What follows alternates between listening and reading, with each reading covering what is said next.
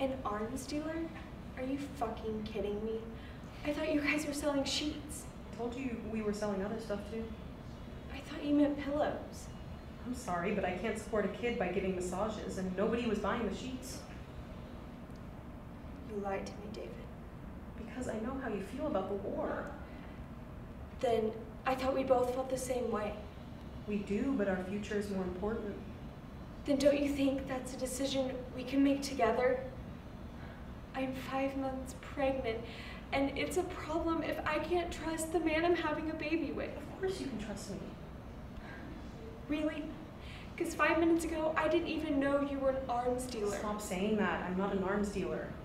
Oh, I'm sorry. Would you prefer warlord? That doesn't even make sense. See, that's why I didn't tell you. I knew you'd blow it out of proportion.